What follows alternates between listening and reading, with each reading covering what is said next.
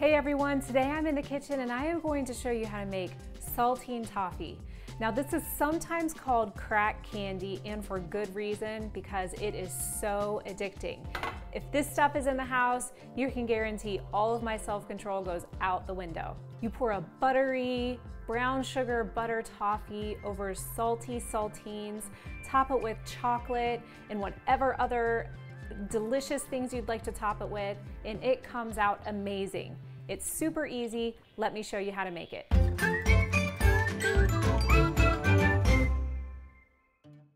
The first step is to get your pan ready. So today I'm using a 12 by 17 pan. You can use a smaller pan if you'd like, and we'll talk about how to adjust the recipe based on what size pan you use. But I have a 12 by 17 pan lined with parchment paper. Make sure your pan has sides, because if it doesn't have sides, that buttery toffee is gonna run all over your oven and you do not want that.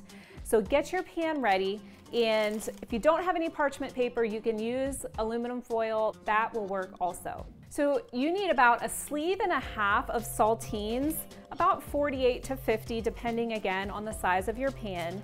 And we just lay out the saltines to cover the entire bottom of the pan. Now some have asked if they can use Ritz crackers. You can totally use Ritz crackers. They are so good with this.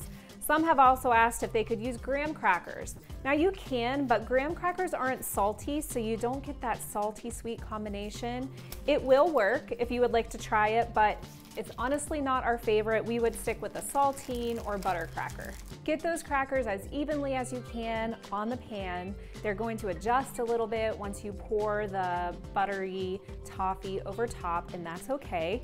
But we have a grid of 8 by 6, so again, about 48 crackers. Set that aside and get a small saucepan and turn it to medium-low heat to start. And into it, I'm going to add 3 sticks of butter. Yes, that's a lot of butter. It's 1.5 cups, and then 1.5 cups of dark brown sugar. So here's where the adjustments comes in for the pan size. You just want to be sure you add equal amounts of salted butter, use real butter, and dark brown sugar. Dark brown sugar over light brown sugar because it just deepens that toffee flavor. If all you have is light brown sugar, you can use that. If your pan is a little bit smaller, you can only use 1 cup of each if you prefer, or if you don't like as thick of a toffee layer, you can of course lower the amount also. But we find for this size pan, 12 by 17, that 1.5 cups of each works beautifully. The butter is going to start to melt and the sugar will start to dissolve into the butter. Stir it a little bit at the beginning just to help everything mix together. There might be little clumps of brown sugar that have stuck together, and you can use a whisk or a spatula or a wooden spoon to get those lumps out. You just want it smooth and creamy. Now as the butter starts melting and that mixture starts to simmer, you want to make sure that you don't scrape the sides of the pot. The sugar will start to crystallize a little bit on the sides of the pot, and if you scrape the sides of the pot, then those sugar crystals will get in your mixture. Now after the butter has melted, I make sure that the temperature is on about medium heat, and I want the mixture to start boiling. Now at this point, I usually do not mix it. The butter will sometimes separate a little bit. I might take a whisk and whisk it a little bit in the center, but I'm just waiting for it to start boiling. You want to make sure it's at a full boil before you start the timer. Once it's at a full boil, this will cook for 3 minutes, and that's what's going to give it that perfect texture for the saltine toffee. I like to make sure there's bubbles not just on the outside of the pan, but also on the inside of the pan to know that it's at a full boil. Now as the mixture cooks, you can see it starts to get bubbly and it will start rising a little bit. That's okay, it's doing what it's supposed to be doing. It's going to smell like caramel. Your house will smell so good. So once the 3 minutes are up, you're gonna set it aside. Take it off the heat if you're using a traditional stove. I'll remove mine in a minute. Bring in your pan of saltines and we'll get ready to pour that caramel on top. Take the pan and just pour it as evenly as possible over the saltines.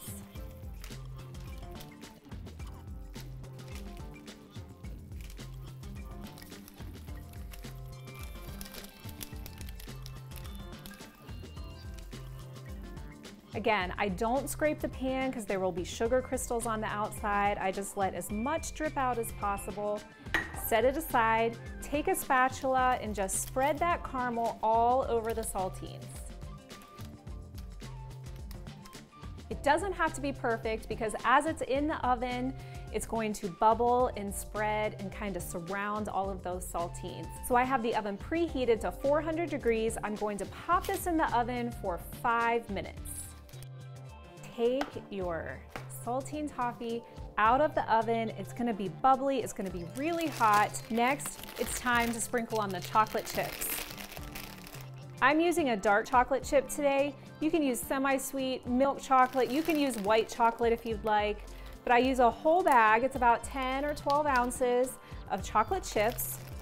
Sprinkle them on as evenly as possible. Now they will start melting right away, but what I do just to help them melt more evenly is to pop this back into the oven for just 1 minute. So just 1 minute in the oven helps those chocolate chips totally melt.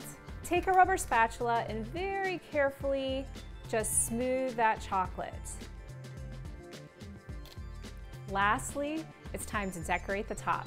If you'd like, you can leave the toffee as is. You can put a coarse salt over the top, which just enhances that sweet, salty flavor. You can put some sprinkled pecans over the top, which is what we're gonna do today.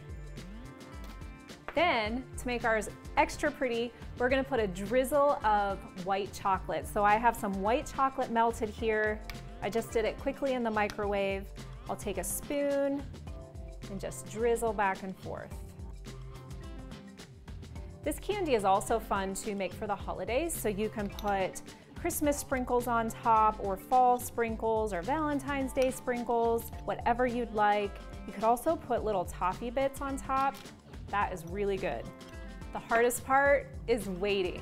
So now it's time to just let this sit, and that chocolate will start to set as the toffee cools. After it gets to be a little bit more towards room temperature, you can pop it into the fridge to help that chocolate set more quickly. You'll know the toffee is ready when the chocolate is completely set. So parchment paper is really nice because you can just take out the whole sheet from the pan, lay it on a flat surface, and then cut. Now the edges, you can cut off if you'd like even cuts. These little edges, put them in a Ziploc baggie and save them for some ice cream topping. They're fantastic. Now you can either cut this into as even squares as possible. Sometimes it's a little tricky because it is brittle, so it will break in whatever spot it feels like it needs to break. A lot of times it's fun just to use your hands and break apart pieces so that they're all different shapes and sizes. I'm Julie from Taste of Lizzy Tea. Head over to tasteoflizzytea.com to print this recipe. Thanks for watching, and be sure to check back soon for a new video.